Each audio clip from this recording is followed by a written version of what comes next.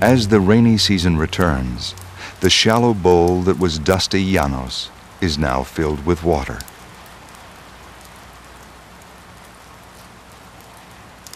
Those few that survived the death pools have been reprieved. A new stream of life washes in from the rivers and fans out into reclaimed territory. Life explodes in the llanos as hundreds upon hundreds of species of birds return to their nesting grounds.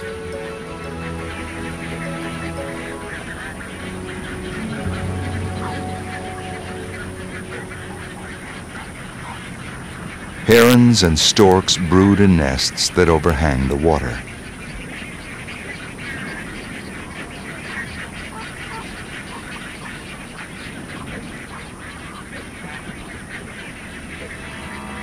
Below, a congregation of caiman and piranha wait for the inevitable clumsy chick to fall out of the nest.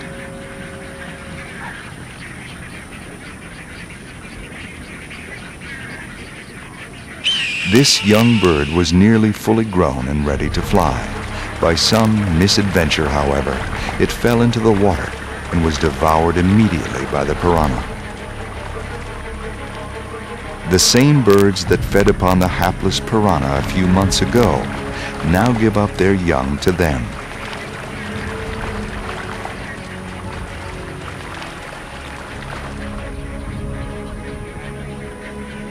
So the ledger balances as prey once again becomes predator.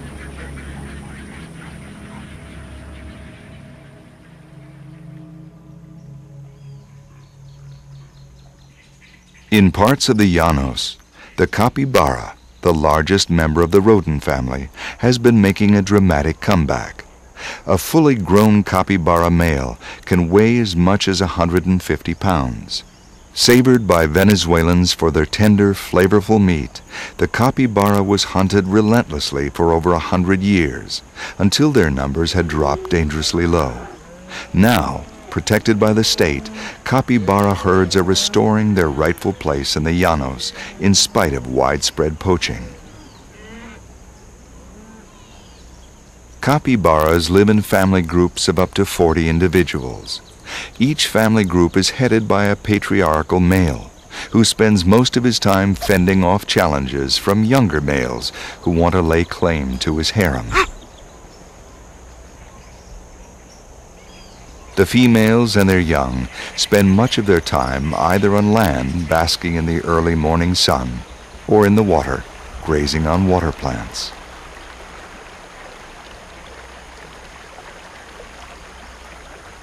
Eternally vigilant, they must watch out for the caiman that glides silently in their midst. Here, survival depends upon alertness. Carelessness, even for a second, can spell disaster.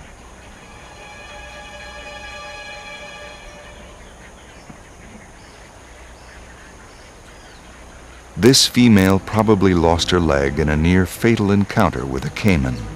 Her experience has heightened her alertness to the hidden dangers in the water, but it is too late for another capybara, who turned out to be far less fortunate.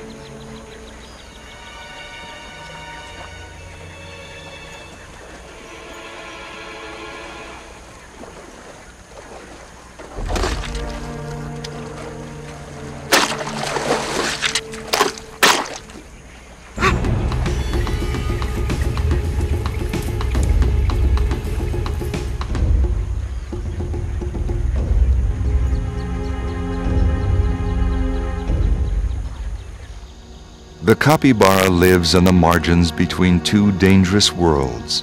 In the water, it can become prey to caiman and piranha, and on land, it is susceptible to the gun of poachers and other predators such as the vulture.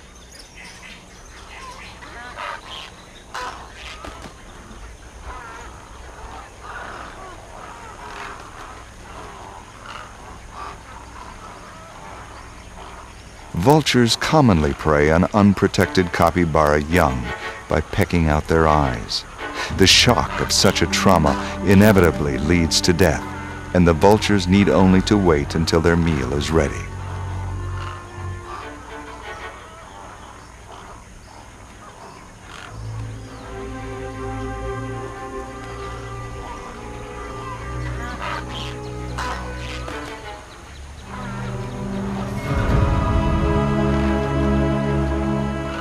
Nearby, capybaras watch as the vultures squabble over possession of the dead baby.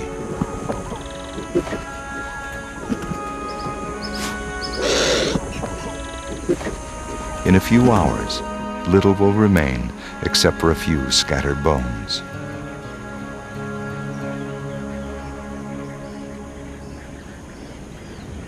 Not far away, a large satellite male has a gaping infected wound on his shoulder. The capybara has thick skin, which is normally its defense against crocodiles and piranha. But open wounds such as this are invitations to disaster. The smell of infection is already in the air, and it has not gone unnoticed. The omnipresent vulture is an eternally vigilant bird, and its presence is an indicator of death. Vultures fill the same niche on land as the piranha does in the water. They are nature's cleanup crew. Vultures have a keen sense of smell and hearing. Any disturbance in the natural flow of life is magnetic to them, and they appear almost supernaturally at the first sign of weakness or sickness. This capybara is within hours of death. The vultures are patient. If the capybara should die on land, his body will belong to the vultures and other land scavengers, such as this kare-kare. Much to the chagrin of the vultures, the male takes refuge in the water to escape the fierce heat that is compounded by his infection. The cooler water has a soothing effect, and for the moment he feels better. Below, however, the caribes have already scented his blood.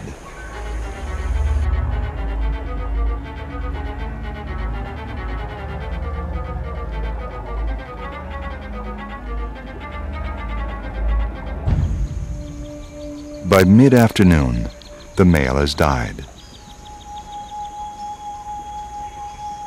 The smell of his death has already permeated the water, and fish have begun to swarm around his body. Unremitting and unrestrained, the feeding frenzy begins. First, the piranha eat their way through the wound. Within seconds, they excise a portion of the shoulder, allowing them to invade the body cavity, where first they attack the organs and then the musculature.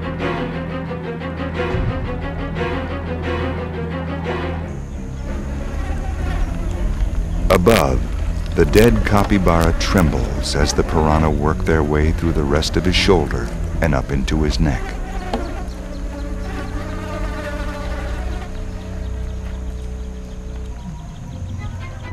A second species of piranha, the silver Cerasalmus irritans, also shows up for the feast.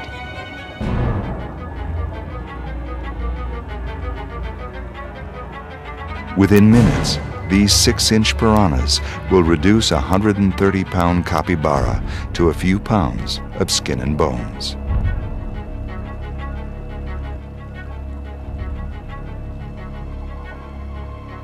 Three days later, the winds of the savannah blow the remains of the male capybara ashore.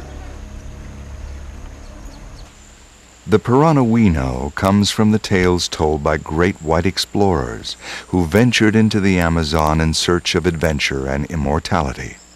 Men like Theodore Roosevelt, the 26th President of the United States, who described the killer fish as a swirling pestilence, feared by all who trespassed upon their domain. During his expedition to Brazil in 1914, Roosevelt wrote in his diary, "Piranha are the most ferocious fish in the world.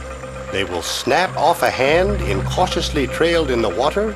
They mutilate swimmers. They will rend and devour alive any wounded man or beast. For blood in the water excites them to madness. The rabid, furious snap of their jaws drives their teeth